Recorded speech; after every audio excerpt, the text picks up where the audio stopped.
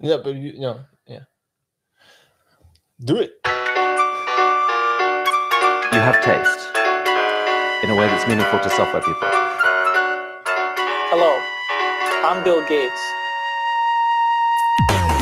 I would recommend TypeScript. Yeah, it writes a lot of code for me, and usually it's slightly wrong. I'm reminded, incidentally, of Rust here. Rust. Congressman, iPhone is made by a different company, and so You will not learn Rust while skydiving. Well, I'm sorry, guys. I don't know what's going on. Thank you for the opportunity to speak to you today about large neural networks. It's really an honor to be here. Rust. Data Topics. Welcome to the Data. Welcome to the Data Topics podcast. Hello, hello, and welcome to Data Topics Unplugged, your corner casual of the web, where from LLMs to research to whatever, anything really goes. Today is 8th of March of 2024, Women's Day. So maybe, can we actually get a quick round of applause to all the women? Woohoo! There we go. Well, before maybe the introduction, it's Women's Day. Before any further ado as well, fun fact, honoring all the women in STEM and in tech. Actually, the Grace Hopper, is Grace Hopper right, Bart? Grace Hopper. Yeah, I'm asking, but I have it right here in front of me, so I know it's Grace Hopper. She created COBOL language, which was one of the big things that laid the foundation for data processing and actually programming. She created the COBOL language. Yes, That's that's nice. The Nook. You didn't know that? No, it was the first compiler. She created the first compiler. I didn't know Ah. that was COBOL. Yeah. No, it was the first compiler. So actually, yeah, with all the women in STEM, in science, we wouldn't be here today. Maybe, probably not. So, big shout out there. Today, the skills are a bit different. But yeah. And who do we have today? Maybe I'll let everyone introduce yourselves in a second, but I'll just say here, we have Thomas Winters, NLP researcher at Kiel Leuven, specialized on LLM and creativity and humor. I have also Pieter here, a good friend, former student colleague. We co-published some papers, and I'm using wow. co-published very loosely here. I'm 'cause, gonna look up your Google Scholar. yeah, I just have one. So, but that's Pieter. I have Pieter did, let's say, the heavy lifting there. He's also the guy that not only on NLP in AI space, also in the real world space. He's also an expert, holding a streak of over 2,500 days on Duolingo. Yes, that's true. That's true. He's specialized on state-of-the-art BERT Dutch models and also like how the different languages play. LLMs is a very interesting topic, obviously. So I think today we have a very special episode with two people leading the industry there, the research, and the man behind the sound engineer, An ex-sound engineer. ex-sound engineer. Now we have Alex. Alex on Sure. keys. That's true. He's the guy, that keeps the lights on here. He's the guy that puts me in line, that adds structure, the man that I have nothing but love and admiration. Bart. Wow. Yeah. Hi. Yes. So yeah, I think last time too, maybe this is a side note. I used to never listen to myself and watch myself. I still have a bit of a hard time, but it's getting better. Sometimes I listen to myself and I'm like, oh, that joke was a bit off, And I think it's like, I just want to set the record straight here, Nothing but love, Bart. Admiration for you, Oh, was there a joke in the past? Maybe there was. We'll see. Okay. But yeah, Thomas, maybe we can start with you. If you would like to introduce yourself, say a few words, fun facts. What would you like everyone to? So hi, I'm Thomas. I'm a postdoctoral researcher at Kiel Leuven, specializing in creative artificial intelligence, building language models together with Pieter and doing research on that, especially like how can we train computers to detect and generate humor. And yeah, so we both just finished our PhDs a couple of months ago. And yeah, oh yeah, you're on my website already. Okay, great. Yeah, I think a lot of people in Belgium might know some of my side projects, for example, Torresbot, which imitates Rick Torfs on Twitter, or X, but I prefer saying Twitter. We've also got Improbotics Flanders, where we play improv theater with robots on stage. We've been doing that since 2019, cool. 2020, something like that. Yeah, there's also plenty of other things. Yeah, this dog generator, which generates completely random slide text since 5 years ago. But I think topic you want. Yeah, there's also, I think, like a tab on AI specific projects. So these are just the main ones. But I play a lot of improv theater. I combine a lot of technology with creativity in general. That's what I love. That's what I like. That's what I want to keep on doing. Really cool. And I see some of it is in English, I guess, and some of it is in Dutch. Yeah, some of it, like, yeah, I really enjoy doing the things in Dutch because it often proves that that AI can already do something for like such a relatively small language such as Dutch, right? So I mean, like, if you see people that it's like, oh, look, there's this AI that can imitate this famous English actor, like, I don't know, Snoop Dogg or something, then you could be like, well, is that because the AI is so good, or is it because like someone did like so much effort into that? Because like replicating such a big actor, it's worth spending thousands and thousands of dollars to it. But then if you're gonna imitate someone as niche as Rick Torfs or like characters from TV shows from Flanders, then you kind of know, like, okay, AI is probably mature enough because no one will spend thousands of dollars trying to imitate this particular person. So I really enjoy, like, almost as like a proof of concept, as something, or like really like showing the world, like, this is what AI can already do by doing like very niche things from in Dutch. That's cool. That's cool. And again, Dutch is, sometimes I have this question myself, right? Like, I'm also from Brazil, so I speak Portuguese, and I don't know, I haven't checked the latest and greatest of LLMs and NLP, but I remember last time I checked, the stuff in Portuguese was significantly lower quality, right? So, and I also understand that there are differences in the language itself, right? The way the language is structured, like maybe there are some languages that are more complex to understand or not. So actually expanding to other natural languages is something that I have curiosity there. And that's actually where your expertise comes in, right, Pieter? Yeah, indeed. So I'm indeed focusing on training language models for, partially for Dutch as well, together with Thomas, but also trying to adapt language models to different languages. For Dutch, that's indeed quite challenging because although there is some data, it's typically not enough, or we don't have enough compute as well, because, well, we're also researchers working at the university. So then we try to come up with methods that deal better with that as well. So that's part of my research. And then I'm also focusing on fair NLP. So trying to remove biases, like gender stereotypes, gender biases in there. So in the context of Women's Day, I think that's also a worthy mention. Very true. So, Very true. Maybe, so you mentioned, like, well, maybe there are different ways we can actually go from this conversation, but you mentioned your university. You don't have the same computational power than OpenAI has and all these things. That's actually a question Who that does? yeah, exactly, right? But then you start seeing, like, okay, there's a new state-of-the-art model for NLP, but also it's because they're one of the only ones that have the compute.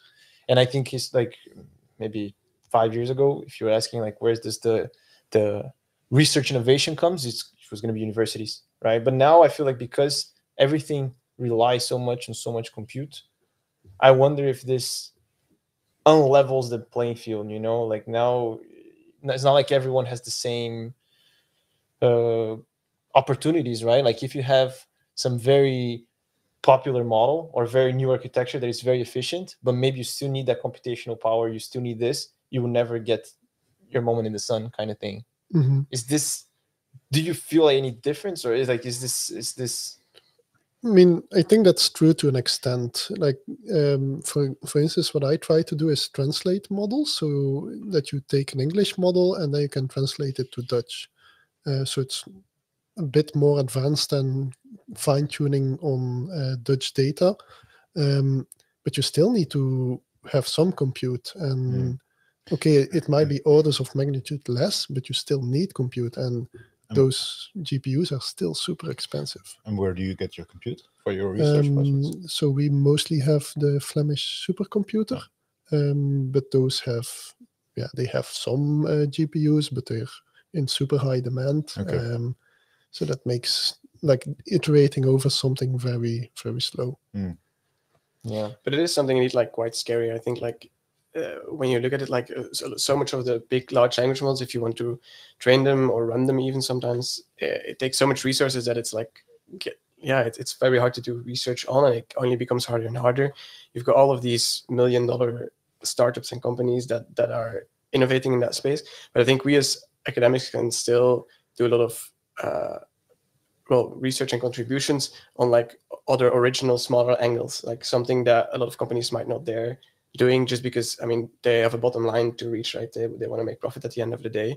And I think like a lot of the cool things that Pieter, for example, has been doing is also like often sometimes on like something very niche or very small that then helps a lot. And I think, for example, indeed his recent work on token translation, where it's like, can we reuse a model that has been trained on one language and then just translate the tokens and use these embeddings already to then have a base model, if I understand correctly. Yeah, that's exactly. Or then also the fairness research that he does. I think it would like, you can do some experiments still on these models. You can train your own models. You can, to some extent still. And I think we're already lucky to have this much compute as a computer science department.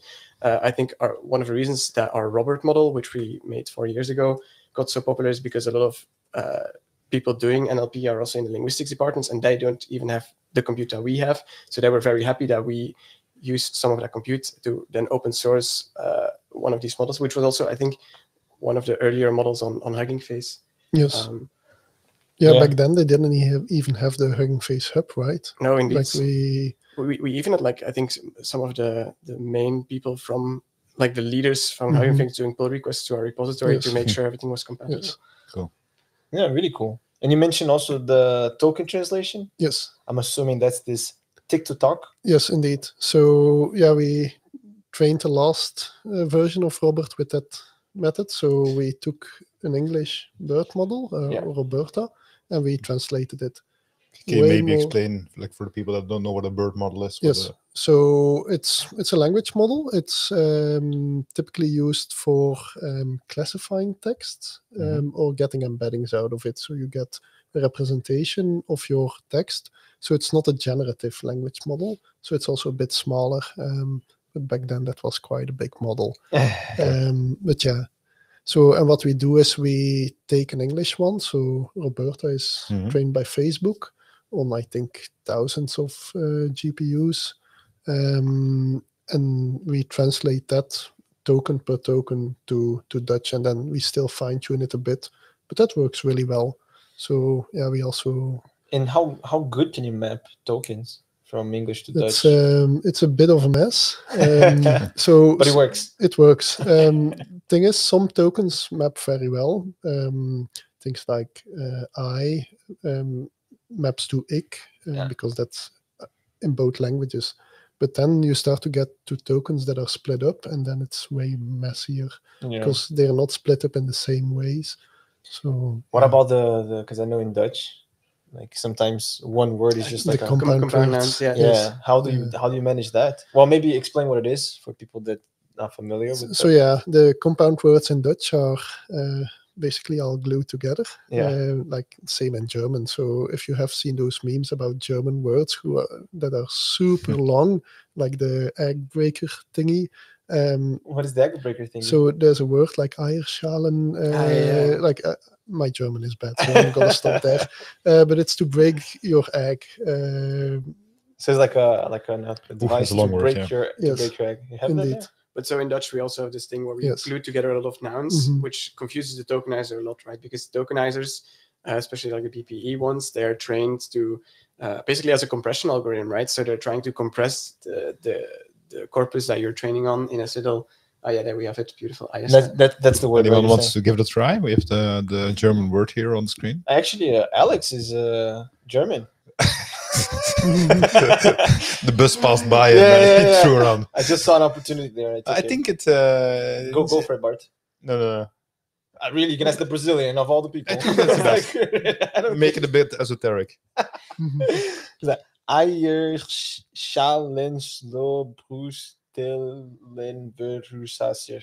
So yeah, an egg breaker. That's what I said. I don't know to translate.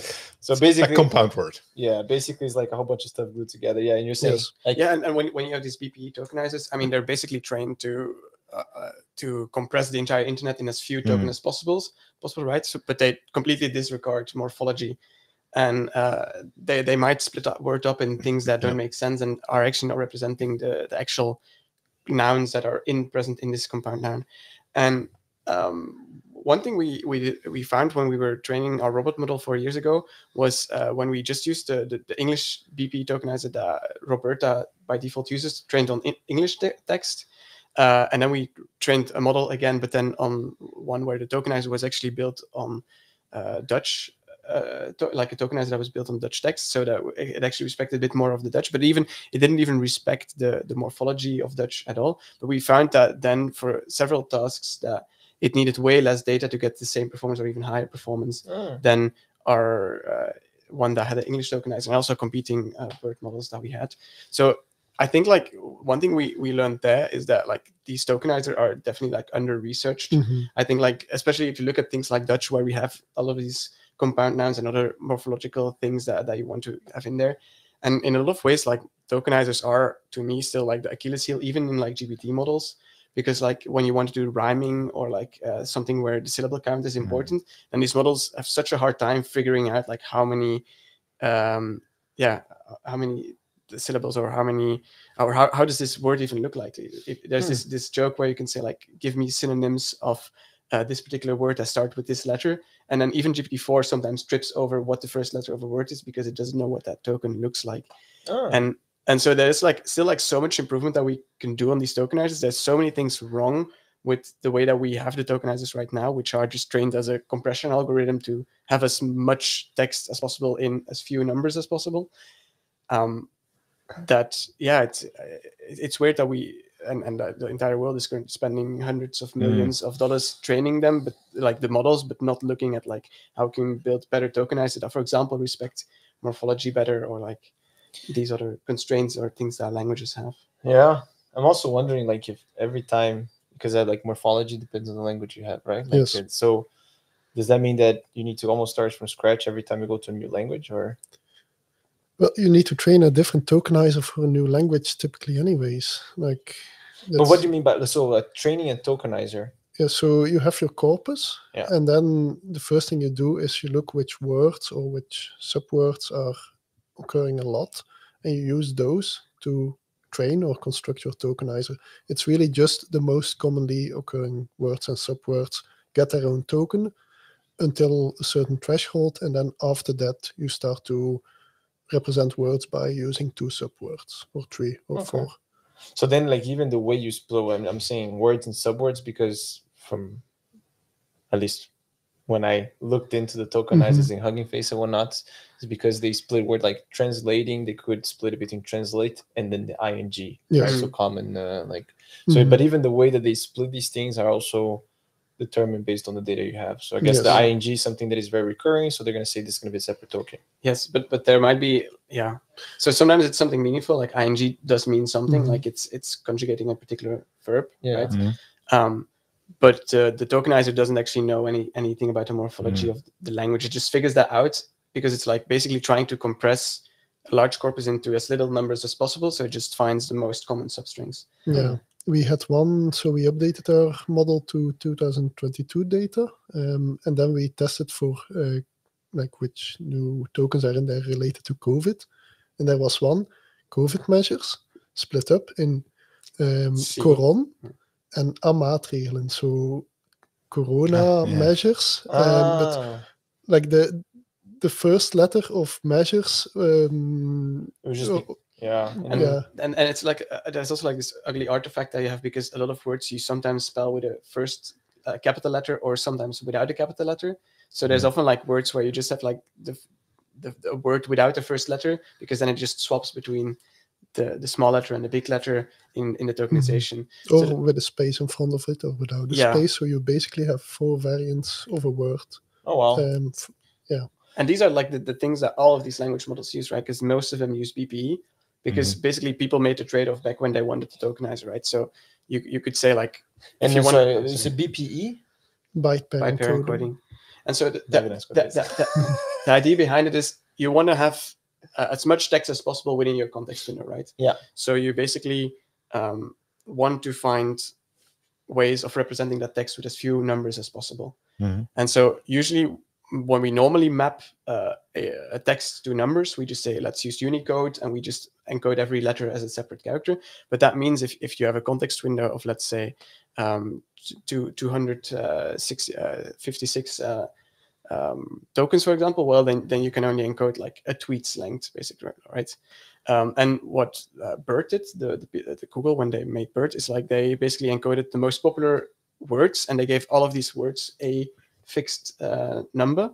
But then you only have like the top 40,000 words, or something that's encoded. Like that. All other words are just like unknown token mapped to that one. Oh, really? But then if you do that, then you have, especially if you have like new words or like other languages, you have just like unknown token, unknown token, unknown token, unknown token. So what's the middle ground between these two, between encoding letters and words? It's just like saying, well, let's find these most common substrings and we give them a number. And so that's why when you use GPT, for example, they always say like you get so many tokens back, just because they don't reason in words, they reason in parts of words, these substrings. And it's pretty interesting if you look at how text is tokenized. Like it doesn't follow the things that we do. For example, if you encode Gothic, I believe it's like G, O, OTH, and then IC.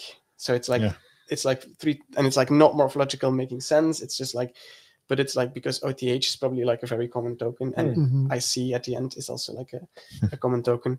But it's like this middle ground that they had to pick, because either you're gonna have very little text that you can input, or you can have a lot of unknown tokens. Let's do this middle ground, but this middle ground, because it's basically modeled as a compression algorithm, like how can we get as much text as possible, you're gonna get these weird artifacts where these words are not making morphological sense. Yeah. So then I see what you're saying.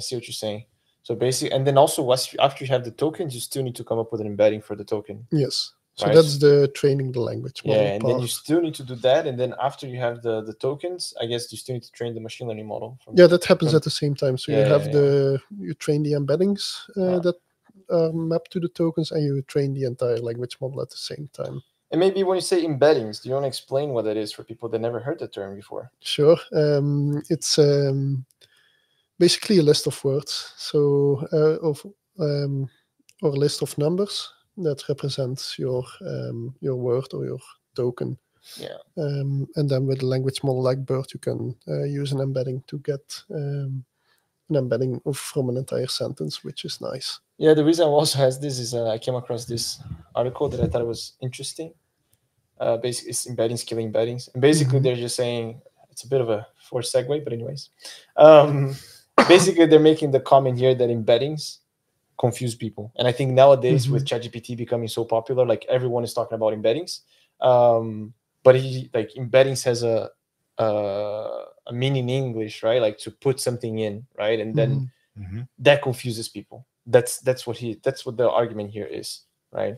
And that doesn't happen when you say prompt engineering and when you say fine tuning, because these words are more accurately represent what are they saying, right? So I think the example he puts here is like the knife was embedded in his chest, right? So embedded in the sense that like to put in, right? And then when we talk about embeddings now, is really just saying like we're mapping a word to a sequence of numbers that are meaningful. Yes, you're embedding a particular word into a space, right?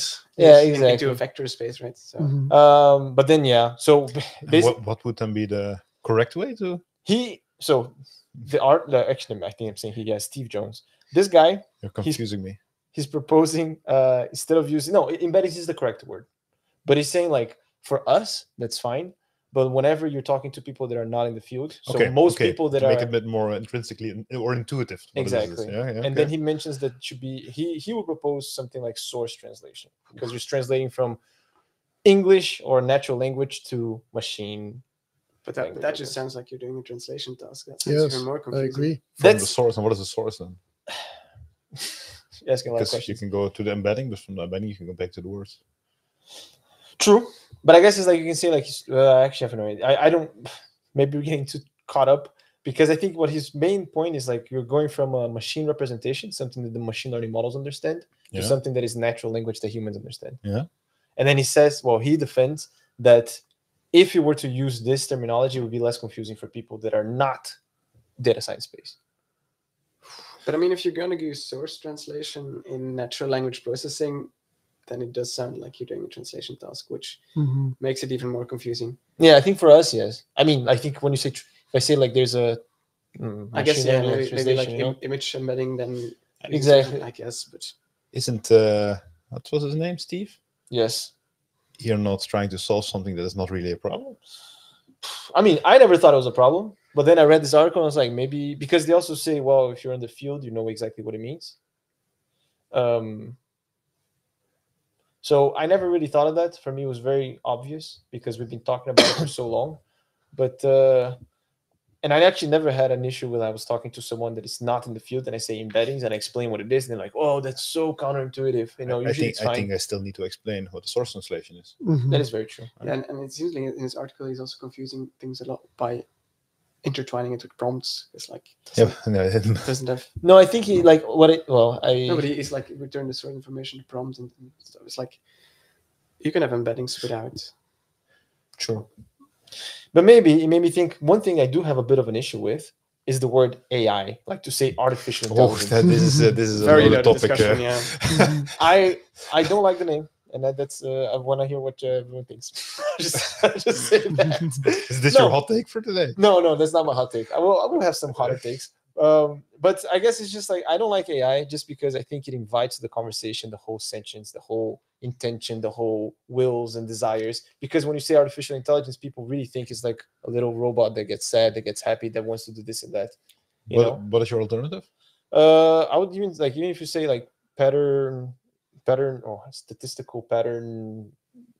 I don't know. But then people might argue that it's not really statistics, right? Because I had this discussion with someone recently, and I was like, why do we don't call it like automated statistics? But then it's like, yeah, but statistics is actually cleaner because in AI, it often feels like we're stirring in a pot until what about nice like outputs come out, right? Pattern recognition, something.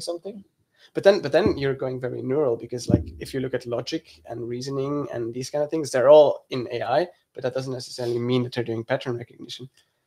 I think AI is not necessarily like the term AI is not necessarily a problem. I think that like because it's a very, very, very hype domain, that there's a lot of vagueness. Like what is AI?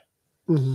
Yeah, There's predictive models. There's a bit of the statistics. And I think the annoying thing about AI is maybe like the moving goalpost part of it, right? Yeah. Because like if you look at a couple of decades ago when you were doing breadth first search and depth first search to solve games, then people were like, "Oh, this is AI." But the thing is, as soon as we understand something well enough, it's like, no, we don't call this AI anymore. Like, and if you have a decision tree, it's like, oh yeah, but I can understand this. That it doesn't. That's not AI anymore.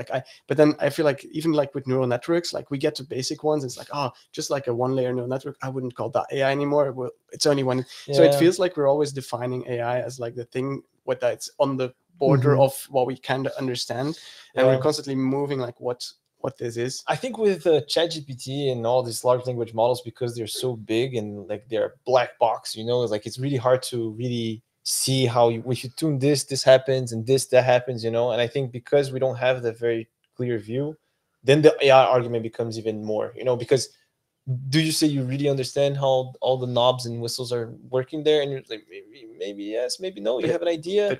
But is it important that a human understands? But that's the thing. Because I don't understand how your brain works, but I can still call you intelligent, right? Well, I'll take that. You heard it here first. No, but I think it's like, yeah, because the Deep Blue example, right? Like the chess, like, they said once repeat the best chess player, that's AI, right? And then they did it, and then turns out it was just like breadth search or depth search, whatever. Mm-hmm. Basically, just kind of explore all the possibilities. You have a very powerful computer that can try everything 20 moves ahead and say, well, if you do this, you're probably going to be in a better position later, right? So it's like you say, okay, that's not AI because it's just brute force, right? But it's very clear. Like you can say, yeah, it's doing this, this, and this. And if I had a pen and paper, I could do this if I had all the time in the world. Yeah, but if you want to, you can do gradient descent and stuff by pen and paper if you have all the time in the world. So true, but I think it's like with ChatGPT and LLMs, it's like the argument is not as clear, like because you say like the black box, and it's not explainable, and then it's like, well, if you don't know how to explain, but it's doing these things, and it can. Like if I say, "Hey, do this," and then he says, "Oh, don't be rude to me." He's like, "Oh, maybe that's a real person there," Okay, but it's also just predicting the next word. And that's the thing. I feel like AI invites more that discussion to the conversation. And I think if you just say, "Well, just predict the next word," so it's not really intelligence, right? Because again, and I agree with your point, AI is such a hype term that everyone is thinking, everyone's talking about it, and some people that don't really understand how it works are just talking about it. I actually was in a PyCon, in a conference, that the guy, he was going to do a talk about AI on the blockchain, and then he started talking about AI and free will and how the models shouldn't be censored because they should have free will, because if it quacks like a duck, then it is a duck, so I don't care, so we should Model with free will. like really exactly, like it was like, and this guy was in a conference, he submitted these things, he's like he runs a, like And it was on the blockchain. I think so, but like I mean, that already discredits. to be honest, like I didn't even like, we didn't even get to that, because he's like, it was very like, it was Yeah, weird. but I mean, it's nothing new that people project a lot of personality and things onto AI, right? If you look at, for example, even Eliza, 60 years ago, Eliza, the chatbot that sounded like a from the psychiatrist. 1960s. Exactly. So that's 1964. So yeah, so 6 years ago. So then people were already like projecting. I was like, look at this thing that can think. And I mean, that's nothing new. And I don't know if changing the term AI will really change that, but I do get your point that intelligence is such a loaded word. We don't even understand intelligence ourselves. That's also a problem with computational creativity and creative AI. It's like, what is creativity? What does it take for an AI to be creative? And I'm just like, my general idea is like, if it contributes something of value to someone's creative process, then that's enough for me to call it like creative AI. And I think the same thing with just AI in general, like artificial intelligence. If it does things that help in some intelligent task, or maybe like even does it itself, then to me it's fine to call it like intelligent. But let's go there then, like for creativity, right? Like, so you mentioned that if it's something that helps you be creative, then it is like it would. So let's imagine I have ChatGPT and I'm trying to write a book, and I say, ChatGPT, this is the setup. Give me 40 different ways how this story can go. And maybe I won't even take it and copy paste, but maybe it's like, oh, that's actually a good idea, but maybe I'll change this and this. Would that fall in the space of creative AI, or for you? I would think so, yeah. I mean, for me, it is just like creative AI is whatever is helping you in a creative process. And I mean, the level of automatedness in that process doesn't really matter too much to me. As long as there's a bit of automation, then it's fine to call it creative AI, in my personal opinion. No, but that's fine. But also, and how do you, so your research is in that area as well, correct? Yes. I think the thing is a bit tricky also with LLMs, and we talked about this before. It's like, how can we say this is better than this? And even with LLMs, it's tricky, right? Because we see the benchmarks, like with Gemini, ChatGPT, this, Mistral, right? Like there was a lot of them, and then it's like they have a lot of promise, but then we try, and it's like, not sure, right? And it's hard to quantify. Yes. Yeah. I think when we talk creativity, especially, that's always been like, this has been the bane of my whole PhD. It's like, how do you evaluate creativity, right?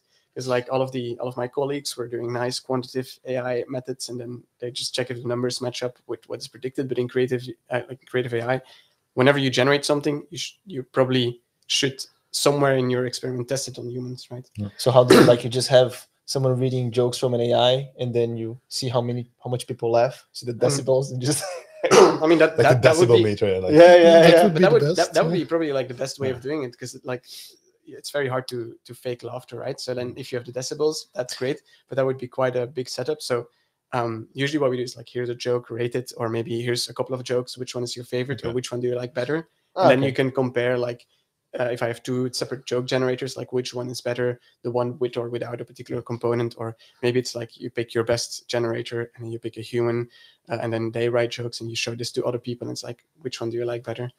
What if we talk about humor in AI? What is the state of the art today? I recently did an experiment myself where we found that improvised jokes, so when you give humans a challenge, and it was like even comedians doing the challenge, and you make an AI improvise a joke, then the audience thought it was pretty equal. Like humans had like a slight edge, but yeah. So that's like a study that I'm still working on, and it's not published yet. But we did it with a live audience of like 40 people, and it was pretty similar.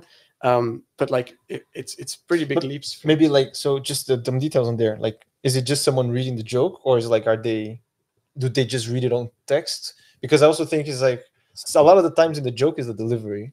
Right. Yeah. So in this case, we had comedians. They all had a challenge, and they had to bring one joke themselves and one from, and that was AI generated by me behind the scene. And the audience didn't even know that AI was involved. They just had to rate the jokes.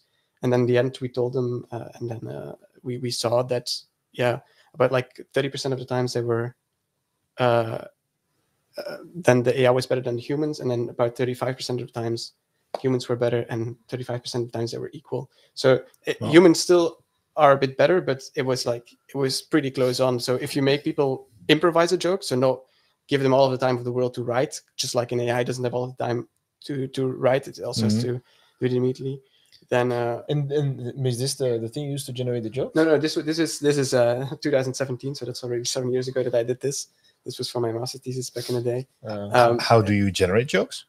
So in here, or no, in the example you were mentioning. Then we were just using GPT-4, but with some clever prompting strategies, because you need them, because when you ask GPT to write a joke, they're generally pretty bad. Yeah, exactly. Yeah, there's fully agree. Yeah, if you just say like, please write a joke about lawyers lawyers or something, then in 90% of the times you'll get variations on the same 25 jokes. Like, there was a paper showing that. It was pretty interesting. So it might just say like, why did the lawyer cross the road, kind of thing, then, right? Let us try this. But wait, why did they cross the road? Don't leave me hanging. Just to get to the other side. But like it's like but that's the thing. Like these AI models, and like GPT-4 is getting pretty good at it, but it's like still pretty bad. But like a lot of AI models, they're just picking up patterns, right? And you can tell that when you ask for a joke, in even like in all generations of AI that we've seen over the past so many years, you get things that are pretty good at mimicking the structure of a joke, but not really the punchline of a joke, something that makes it funny. And the reason for that is quite simple, right? Because when you tell a joke, people laugh because there's like a world model in their mind that makes a switch or a jump, right? So if you take the joke like, two fish are in a tank, says one to the other, do you know how to drive this thing? Then up until the word like, do you know how to, you might think of like the fish being in an aquarium. But then if I say the word drive, then your mind suddenly is like, oh, this doesn't make sense. You can drive an aquarium, and it jumps to two fish that are in a military vehicle. And you have this with so many jokes. Like if you have a pun, you have two interpretations. If you say something sarcastic, like there's so many, like so much of a joke is just like jumping from one frame of reference that you have built up into your head to then realizing like, oh no, this is wrong, slightly panicking and getting a new world model, and then the release of this tension by just laughing that away. But if you want a computer to make a good joke, it has to kind of realize that there's these two frames of references that humans can jump from. And that's often very hard because, well, if it's too easy of a jump, then we don't laugh because we saw the joke coming. If it's too hard, like if it's like a very difficult connection, like say Wikipedia pages are sometimes like linked with 3 clicks away, but you have to go through very obscure knowledge. Well, then we're also not going to laugh because we're just going to be confused because we never jumped to the second world model. And so in a lot of ways, like humor is like an excellent test bed of like AI, just because it's like, if you really want to do like humor in general, like for all types of humor, and you want to be able to generate these kind of things, well, you're going to have a lot of functional equivalents that can kind of estimate, like, is this not too easy or too hard? You need linguistical capabilities, you need cultural references, you need like, there's all these kind of capabilities that you need for a proper joke. And we just saw like for the past so many decades, because like the first real computational humor systems were back in the early 90s. A lot of these systems were quite bad. And like at best we could get like half the frequency of human funny jokes. So like, yeah, if humans made so many jokes, then half the frequency of that a computer might match it. But then that's if you particularly hard coded for a particular type of joke. So for example, like I like my relationships, like I like my source open. That's like a computer generated joke. Where, really? Yeah. But like, and then like, or I like my coffee, like I like my war cold. And that's like from like a paper from 2012 where they just, for that particular pattern, they just learned relationships between three things. And also something I extended in the and do you have prompting tips?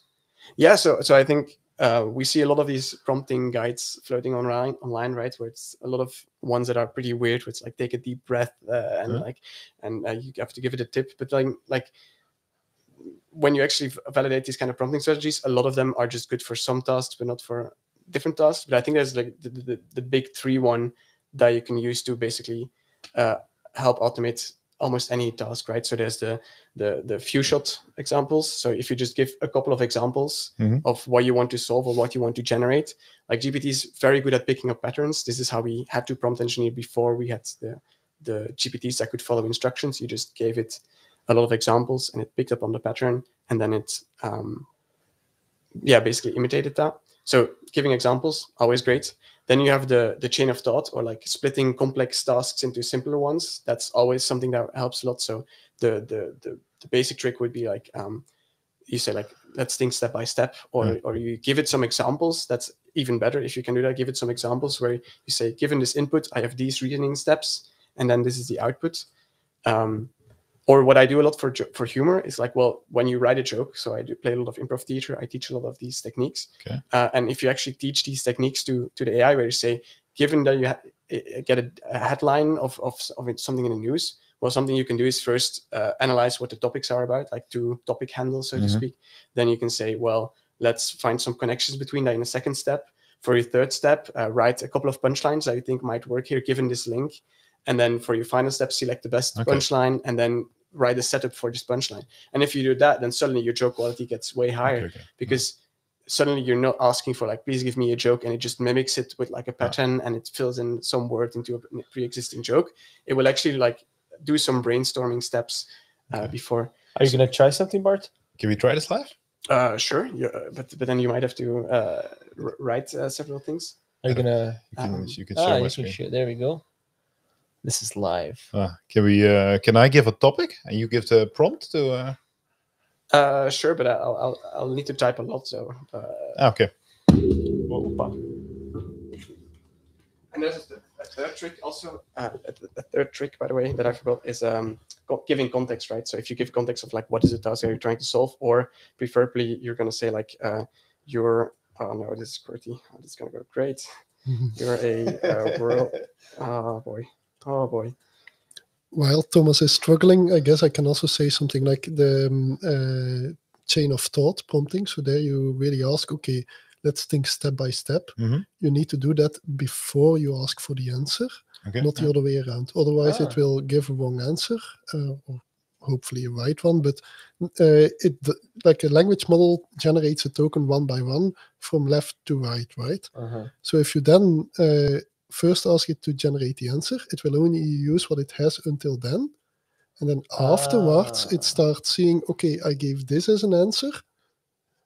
Why? And then it just invents something.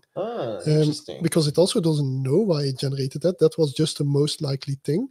So if you first ask it to reason, it can look back at that reasoning, understand that reasoning, and hopefully that reasoning is correct.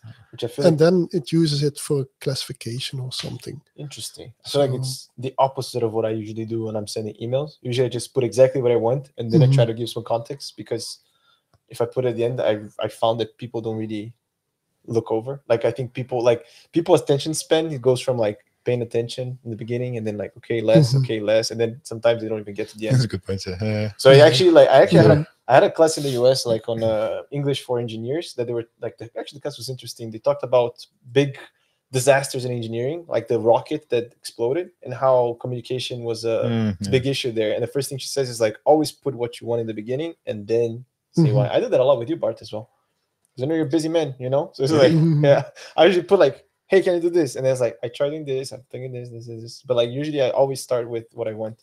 But I'll have to. It's not smart on Slack, eh? What do you mean? So you use Slack for internal communication. Like if you start with what you want and then you have the whole explanation, I'm only going to read the last line. Yeah, because the input is at the bottom. So yeah, exactly. So you're like ChatGPT. That's why I don't never do what you want. Wow, live.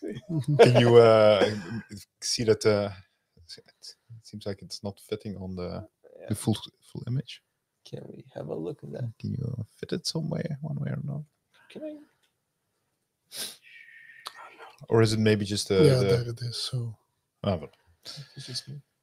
But also maybe a question, and maybe also to everyone. Can you paste any headline into this? Headline? Yes, or I now made one for headlines. Usually what I would also do is add some examples where I say, given this input, I would follow these reasoning steps, and then there's some output. I do have writing notes about news headlines. Make a news headline. like just anything. Yeah, anything could be anything from the news, something that you might want to talk Mhm. about, or like A Dutchman walks into a bar. oh no, but Not the punchline. That's So maybe Marilla, in the meantime, you need to yeah, maybe explain I'll a read bit it. what. So right now, for the audio people, we're on ChatGPT 4. We're doing this live, so we're not liable for anything that the model spits out. Basically, there is a prompt there. It's an initial prompt saying, "You're a world-renowned expert on comedy with a proven track record in writing jokes about news headlines." Maybe just a side comment. I don't know if we mentioned this particular, but I do know that just by telling ChatGPT or the model, "You are an expert on this," usually the output is significantly better. So yes, and that's what I mean, like providing some context. But then the best kind of context is saying you're an expert, because these models have trained on the entire internet. yeah, And if you say, please write a poem about something, well, I mean, I'm stretching the truth here a bit, but then it's like, well, I've seen so many poems online. I'll just give you one of these random ones. But if Yeah. I say like, no, you have to pretend to be an expert, then it kind of finds like the room where it's like more expertly written poems rather than an average Yeah. poem on the internet. very So, like, interesting. in reinforcement learning from human feedback during the training, when OpenAI did that, already made the quality kind of already better. But like in general, that's like why you want to like condition the model often on these kind of things that push it towards the more interesting spaces of. Yes. So maybe it's a quick tip for people using ChatGPT, which is everyone. So that's one thing. And then afterwards, there's whenever you write a joke, you follow the following steps: select topics in the news headline, write a list of these links. Write a list of links, these topics from step 1 you can have. Write a list of punchlines related to these links from step 2. Select the funniest punchline from step 3. Write a setup for the punchline from step 4. So basically, it's like a step by step. Do this, do this, do this, do this. And then the input from Bart. Yesterday, Murillo, a famous podcaster, found a drunken pink unicorn on the side of the road. His interventions were able to save the poor unicorn's life. All hail Murillo. But if I understand you correctly, you need multiple headlines here. No, one is okay. But like what I would usually do to get even higher quality is say like, here's some inputs that you might get, and then some reasoning steps that I, as someone who writes comedy, would follow. Some examples. Yeah, and then so now I explicitly wrote the steps here. But what I usually would do is give reasoning steps for that particular type of input. So this might not. This is not the best prompt. Usually my prompts are a page or two. Of course, Like this is getting the general idea of like you give some context by saying pretend to be an expert. You're giving it some steps, and this way, instead of it having to immediately solve the problem on its very first token that it generates, you're saying take it easy, take it slow. You can have some draft paper and write out some steps, and then you can use the intermediate steps to write a joke. So now if you press save and submit, we should be able to Let's see. Drum roll. We don't have a drum roll sound, do we, Bart? No, Alex, no. Sorry. Maybe next time. So now what's happening is the ChatGPT is actually writing down the steps from the before. It's actually like it says step 1 was this, and then give some bullet points. It's a lot to read, so I'm not going to try. It's a lot to read. Maybe you want to read it, Bart? I don't know what to read. What should we focus on here? Straight into that. So if we want to put the joke together, yeah, you have to just look at the last step. Yeah, because normally you can also add a step that says then write out the full joke. Yeah, for the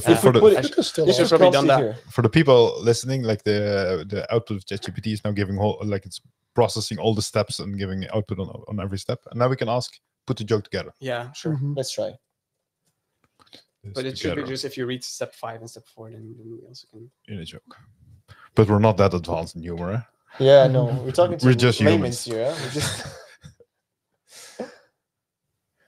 Why did the pink unicorn argue it wasn't drunk? It insisted it was just tasting the rainbow, not drinking it.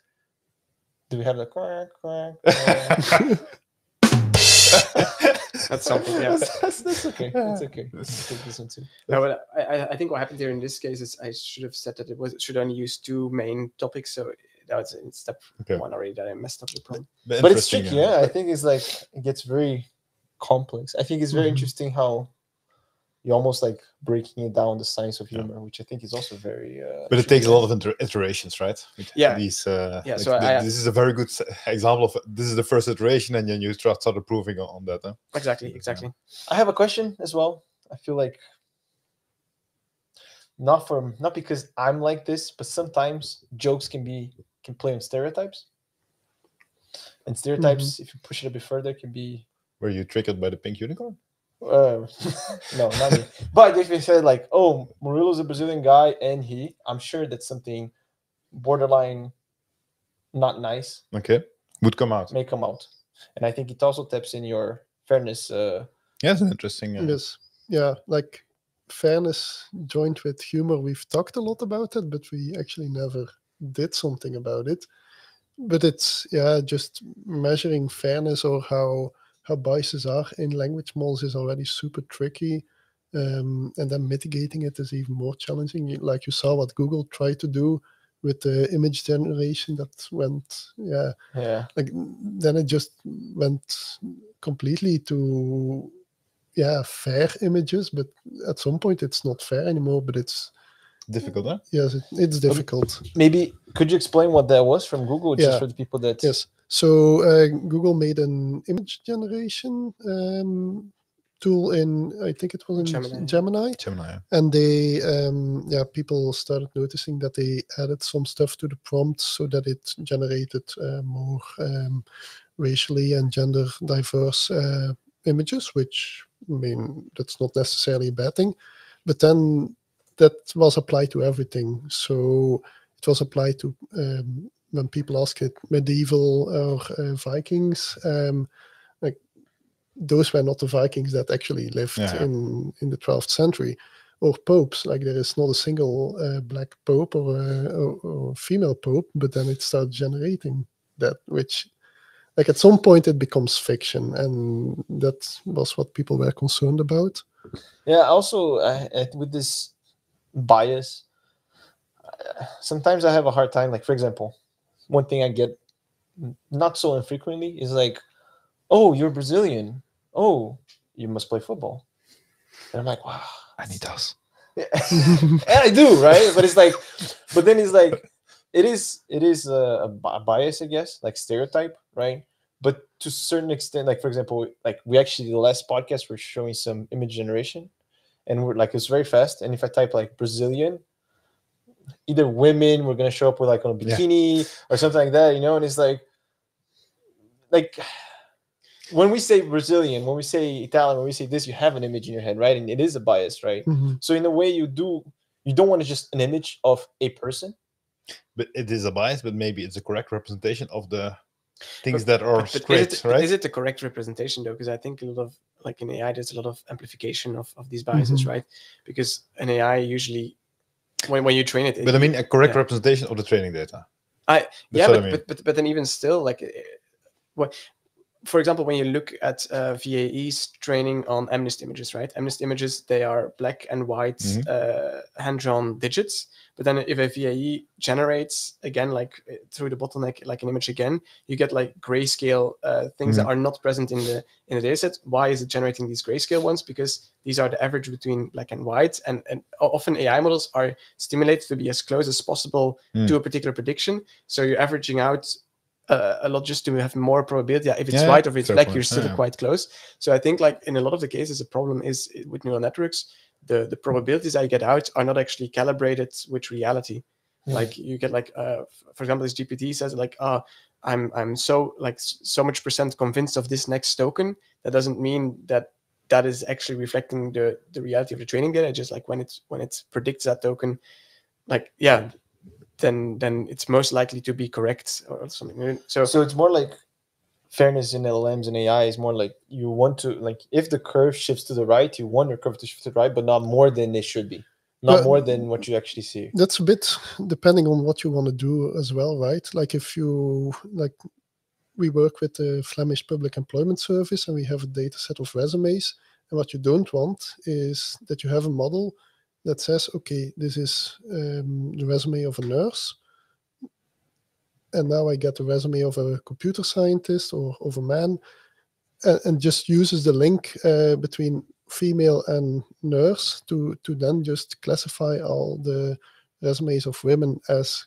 nurses and then of men as computer scientists. Yeah, and I think that's it's not like, what you want. Yeah, I actually I heard, maybe I should fact check this, that Amazon also used some AI to screen CVs, but then they would screen out women because training data. But then it's like, and I completely agree that it's wrong. We should not do this, right? But at the same time, it is on the data that they trained it on, probably. Yeah, and that's why you want to be conscious, and do you want to correct for these things? So I guess it's like, it's like, and I think that's what Google was trying to do with Gemini. Yeah, like you want to add some. And it's interesting that they got a lot of slack, or like a lot of issues for that online, because OpenAI was doing the exact same thing with DALL-E 2 when it came out, I think 2 years ago. It's exact opposite. Yeah, no, they did the exact same though, because they also added to the prompt, like whenever you create a person, or like, for example, if you said, please generate me a CAO, then you usually get white males, but then at some point they fixed it, and people were like, oh, wow, that's quite impressive. They fixed and then, it, but then the fix was just that they added whenever there was a job or a person being mentioned, that they just added black or woman or these kind of things to the prompt, and people exposed that by saying a person holding a sign that says, and then you got sign like people holding a sign that just says black or woman, and they did the exact same fix that Gemini did, namely adding things to the prompt.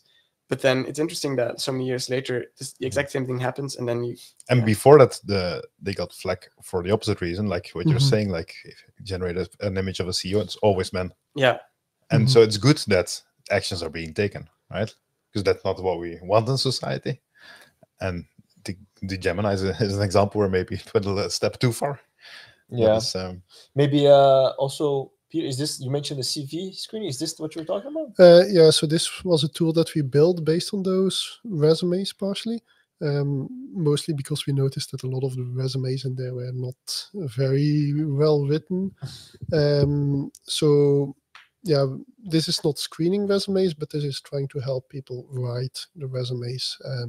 We still have a thesis student working on this, but yeah, it's still work in progress. But yeah, the idea is just with GPT and with resume Robert, as we called it, to generate outlines that map to what a resume actually should look like, and then give some suggestions for skills.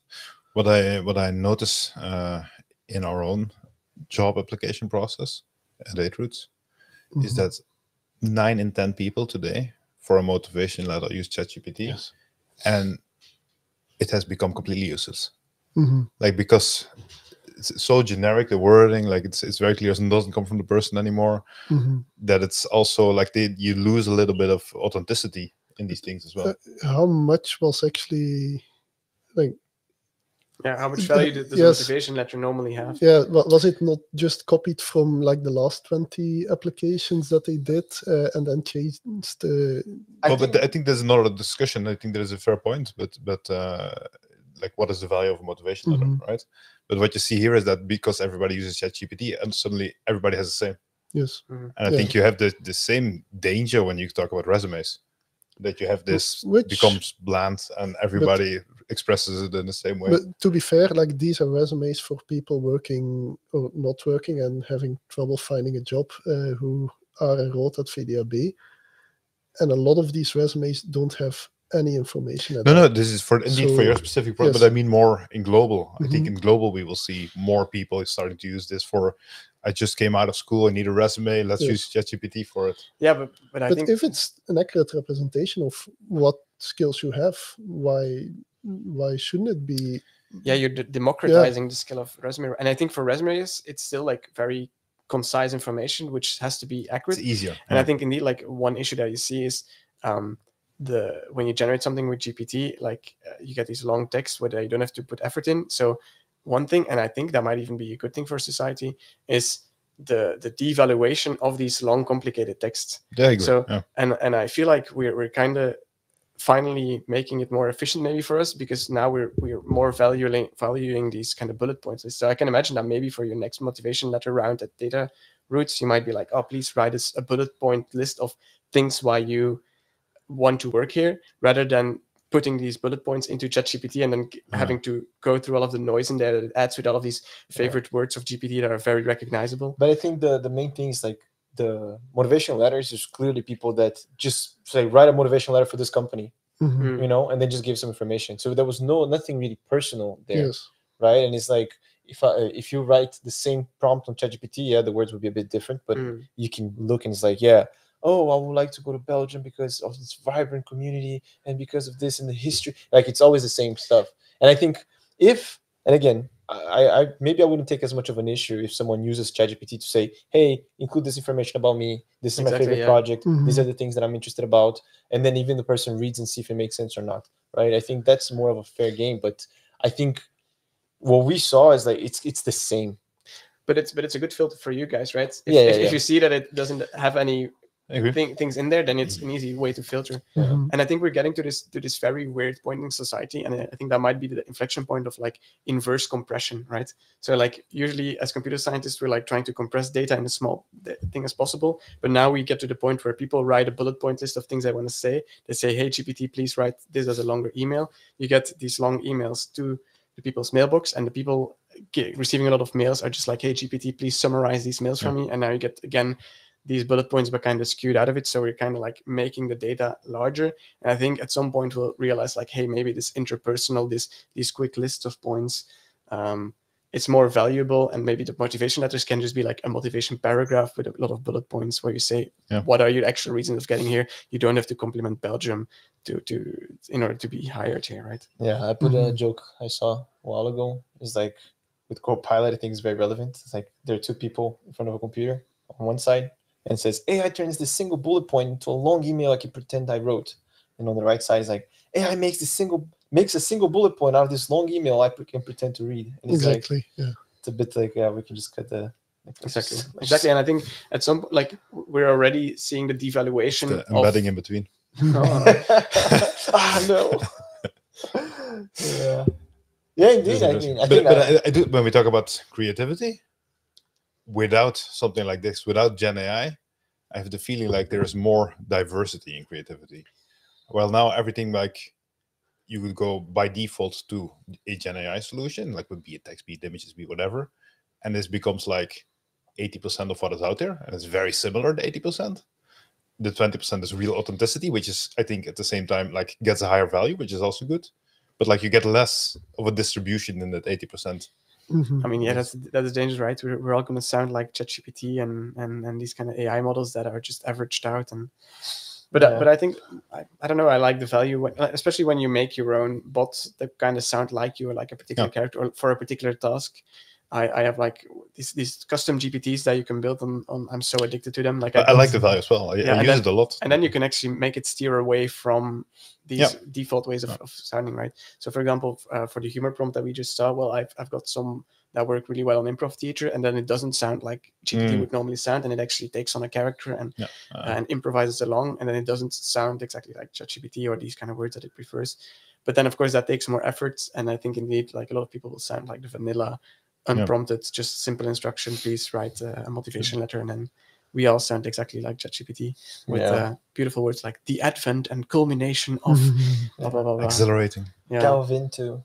They had this university where they screened the theses and they found particular words that were suddenly tenfold more used in abstracts because ChatGPT just likes these kind of words. Do you have any insights beyond humor or on bias fairness on Claude's Anthropic's new model, Claude 2? I've played with it a bit, but maybe Pieter.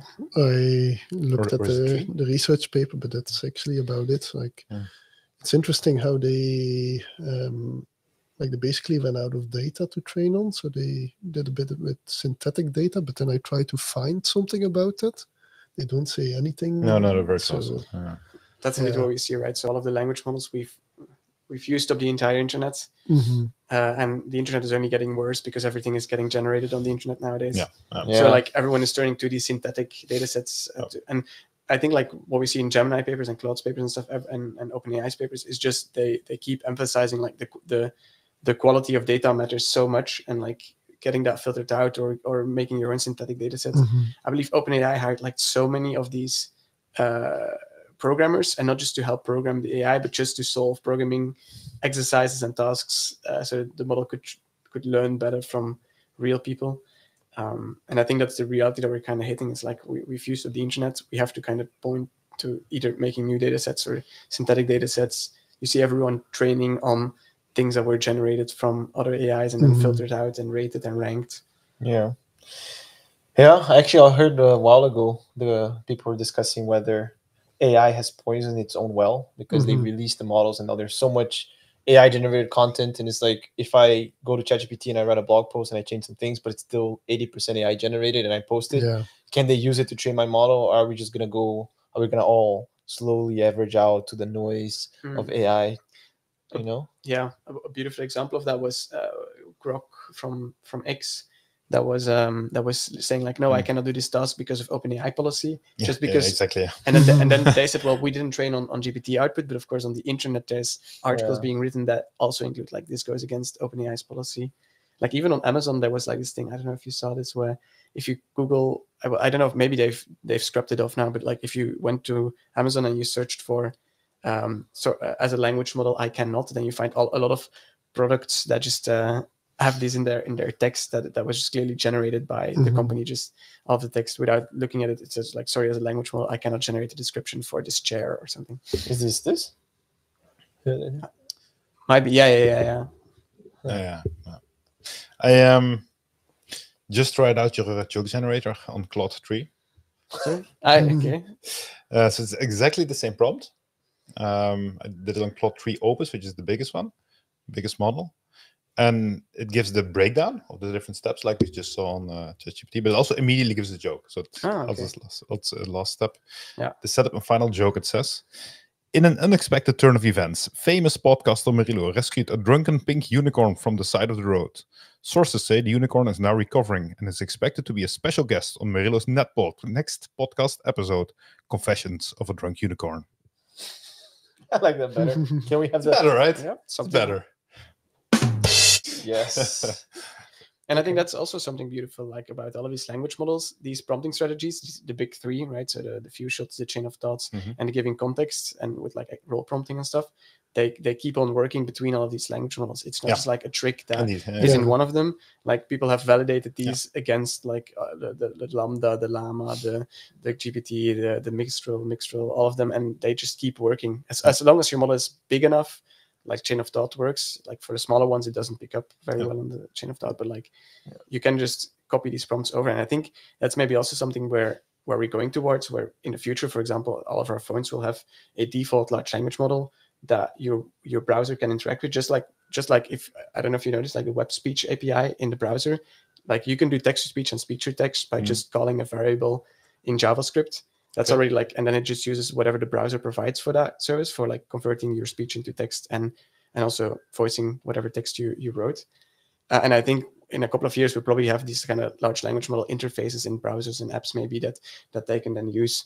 And the fact that these prompt strategies work across all these models is also like, well, if every phone has their own language model, then and these prompt strategies work on there, well, that's probably good for the future, so that not every app has to install its own language model or like keep on calling the cloud for these kind of access. And I think we'll probably not see it in the next few years, but I think that's where we're going towards when these language models get stable enough, trustworthy enough, stop hallucinating a lot, and get them small enough to be on the phones. That will just have these kind of APIs, just like we have for text to speech and speech to text. There is when we talked about it a while ago, there's the Rabbit M1 that is like a phone redesigned for like large action models, they called it. But yeah, you mentioned the future. Maybe we already passed our 1 hour mark, but predictions, future NLP, LLMs. You mentioned some things, maybe long term, near term. Yeah, I think one thing I mentioned, that just large language models becoming like standard services and standard APIs, and maybe chips that just run these large language models for your phone so that they can run with lower resources and just like only run that particular language model. So not HTML chip, but like I think that will probably be happening, but that's way down the line. Yeah. Right now we're seeing this cheapification of creation. Like we'll see. I think like just like we had word art back in the early 90s and 2000s, where everyone was turning their their text into beautiful word art that now looks very dated. I think a lot of the things it's retro again. It's like it's cool again. It's cool again, yeah. Bart's trying to make it. He's leading the movement to make ASCII word art is great cool again. Huh? ASCII art is even cool again. ASCII art is cool, but it is because TUIs are cool now. Also, something that language models struggle with, coming up with new ASCII art, just because of the tokenization. Yeah. But I think like it's great for like your local spaghetti party and great for your theater shows that you can now have proper graphic design rather than someone going in paint and drawing something. But I think we'll be increasingly more sensitive towards these cheap generations, because like if a big corporation uses these generated images without any edits, without anything, like it signals to the people like, hey, we don't take this project serious enough to have a graphic designer, right? Like if you scroll LinkedIn or X and you see yet another AI generated image, you immediately exactly. Like the Willy Wonka experience. I don't know if you saw that in the news. Like they also had, like there was like a failed thing, but then when you went to their website, it was also full of these generated images. So I think as big corporations, it's like you can use them as in your design process and maybe as a mood board and stuff. Yeah. But if you are going to just plainly generate these images, especially if they have spelling mistakes, because these are not very great at text, or if they have like so much detail, and then if you look at the details and the details are wrong, like that already triggers to the consumers and to people like, oh, well, you don't care about this project enough to take your branding seriously. So we're going to see like some interesting dynamics there with like the cheapification or like the cheapness of all of these things. Well said. Pieter? Yeah, what I think, like lots more personalization is going to happen. Like, if you go on Facebook now, like half of the content that you would see there is already way more personalized, and I think that's just going to become more and more like audiobooks at some point. I can imagine being just generated for you. If you want an audiobook about I don't know what, you're going to get it. You can just say I want Snoop Dogg reading Harry Potter. Yeah, like if you want that, you just had that example on the tip of your tongue. I feel like you've been waiting for this moment. You're like, every night he goes to bed. And from the moment, I wish. What was it? 2016. OpenAI was created. You're like, that moment I had. This is what we're going for. But start the clock. But it's a logical trend that we see, right? So, so many decades ago, we had TV where like everyone watched the exact same shows, and you could talk with people about what you saw. And then you had YouTube where you could find your niches and like resonate with a lot of people that had the same interest. And you could talk a bit less about the general people that you had in real life, just because no one was watching the same YouTube. And then we have these TikToks and the shorts and the reels and stuff that kind of use all these AI techniques, recommendation engines, to really push you towards your niche, where you have very little overlap with even your best friends might be on different niches on TikTok. And I think we'll just see that trend continuing with completely generated things where it just generates things based on your taste or and I already find myself having this urge. So because, for example, when I play Dungeons and Dragons, I usually research like what's in this world of Dungeons and Dragons, and it's often like, oh, what do I want my players to have there? But with GPT, I've made these kind of bots that just what will these characters, and it knows because it already is linked to my characters, like what can they do in this world, and it gives me these large text, and I'm already like, this is so much to listen to. I would rather listen to it while doing laundry or stuff like. And then that's basically an automated podcast that I feel I already have the urge of listening to. And I think that will probably be something that a lot of people will more and more have, just like we find these kind of niches in TikTok, that will just find these kind of niches in something that is completely generated for us, and we might not have anyone to talk about it. Which is a scary thing, right? Yes. Like a lot of the interactions we have are about like, okay, the latest Game of Thrones episode and how bad it was, or whatever, or like when we were children about the shared things. Shared experiences, indeed. right? And if that completely disappears, like imagine as a parent, you're like, you put an audiobook app next to your kid, and the audiobook app optimizes how long your kid stays silent. Like that's a very nice thing for a parent, I guess, but like suddenly that kid will never hear a story that one of his or her friends hears. But it's a trend that's already happening, right? With all the whole TikTok movement and the recommendation engines that push you towards. That's true, yeah. I don't know if I have mixed feelings about this future as well. Yeah, but I do agree that it's a viable future. I don't know if I have time for hot takes parts. I think you teased me a little bit that you with the idea that you have a hot take for today. You didn't want to tell me what it was, so Fine, I I'll don't say- think we could skip on it now. My hot, did you see it before or no? No? My hot take, it's my personal hot take, and I'll stand behind it, is that I have a strong belief that soap in bars is better than liquid soap. And if anyone disagrees with me, you know where to find me. Just leave a comment. And what's your reasoning? Yeah. It's How did we get to this? How did we get to this statement? Well, I mean, it's just better. We don't. Yeah, but why? Well, do you agree? That maybe let's start there. I They're think it's both less soap. hygienic, right? Because It's less, yeah, because everyone touches the same. Yeah. but it or wears like- off. It wears off. It was- You can say like, oh yeah, everyone touches the same bottle. Same thing. Yeah, okay, but afterwards you wash your hands under the water with the soap instead of like a soap that could literally be dropped in the Nah. mud and still be brown from the mud. No, But I mean, why is it better? it's better. Okay, so first, I feel like it lasts way longer. Like if you have a bar of soap, I it's think gonna I last agree there, longer yeah. than if you have liquid soap. I think it's more cost efficient. It's, I mean, more environmentally I also friendly. think it's more environmentally friendly, cost efficient for sure. It lasts longer, just like lasts longer. And I also think a bar of soap is probably cheaper than a bottle of soap, I guess. Probably. I also don't like how sometimes if you have like a puddle of soap and then it's just like the water hits and it just like you have the whole chunk just kind of slips off your hand, you know? So I don't know. I feel like when I use liquid soap, I still use it. Okay, just no, I'm not bad against it. You know, I'm open-minded. If it like I don't know, it's weird. I feel like it's like I have to put too much, and then it's like it doesn't feel like it's really clean. You know, I feel like bar soap is like I'm way faster. You know, boom, done. I agree. I see what your point is, but I still don't. I see where you're coming from, but I have to strongly disagree.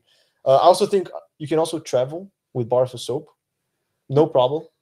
You know, you can take it anywhere. You're never You gonna can have also travel with small yeah, but then like liquids. but then you have to either buy a small thing because if you want, you know. Yeah. Never been in a yeah. Interestingly enough, the last argument that you're fighting over is the first argument that GPT doesn't make. What? Because the first ones that you just listed are all just made by GPT. So Oh, really? yeah. So we're all starting to sound like ChatGPT. You clearly asked it to this one. Yeah, no, because in Brazil also like people use more look at the bars of soap. It's very normal. And I've been places in Belgium is one of them, and I feel like I received certain, you know, attention, friction due to that. What puts you in situations that people notice that you're using bars of soap versus Well, no, liquid soap? it's not like people notice. It's not like they're just. I don't usually shower in a group setting. Let's just say Okay. that. But when I mention it, you know, it doesn't come up often. But when it comes up, people look at me like I'm not from here, which I'm not. But you know, This is like it's like a topic like do you sit down when peeing or not? oh, don't even get me started on those. I think we can discuss this another time.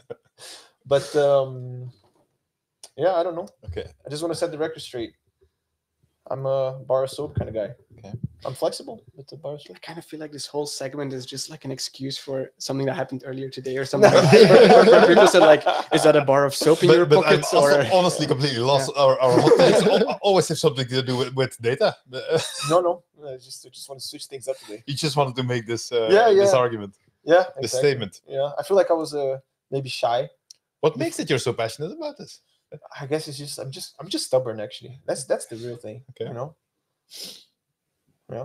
I just want to put here on the So- record live for everyone to hear. Thanks for sharing this imagine with the if you're world. just scrolling over LinkedIn and you put on this live stream, this guy arguing for bars of soap.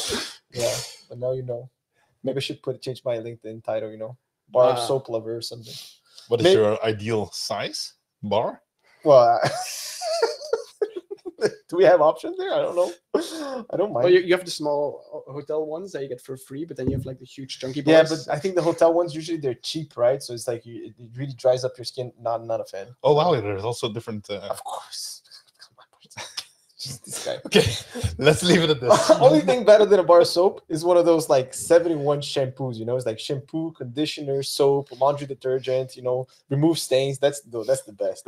When I was a student, man, 7 in 1. exactly. I It's mean, what a stereotypically male Yeah. way to end the podcast on International Women's That's Day. true. That's true. Maybe we should change it on a different note. Maybe or maybe not. I don't know. Maybe I should have kept this one for another day. Indeed, in retrospect. Maybe where That's the again- learning we take away from today. Yes. Some people stumbled upon. Can see the details. So maybe I'll just put it on the screen again. Pieter, thanks a lot. Oh, yeah, thanks.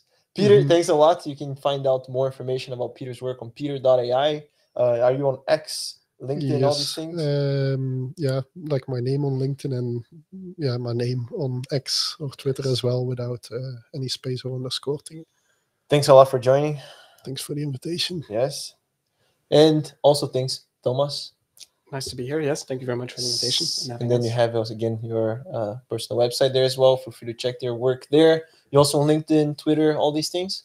Yes, but sadly my name is less unique than Pieter, so it's Thomas_Wind on Twitter. Okay. So without the last 3 letters. Yeah. Are you the Mastodon and all these things? Are you guys on the Blue Sky, Mastodon? I have accounts, but are people posting on there? Because I don't know. Is it? Now you have like 100 unread messages or something. Like I kind of wish that it was more like. I'm hoping for Blue federated Sky. I'm hoping for Blue Sky to become bigger. Yeah, but it feels like the market is so fragmented. You're never going to get It's like a big difficult. winner It's out of it extremely now. difficult, Yeah. Yeah. It's very sad because I really liked the whole research hub on Twitter with all of the researchers being on there, but it feels kind of drained now. All right. For now, it shitter stays a thing. Yeah, indeed. That's where the people are. Huh? Yes. Thanks a lot, guys. Thanks a lot. Thanks a lot to for the having us listeners. again. The intro. Thank you, listeners. Yes. See you next time. You have taste in a way that's meaningful to software people. Hello. Favorite one I'm Bill Gates. is when they talk about a limb, but it's slightly gone. I would recommend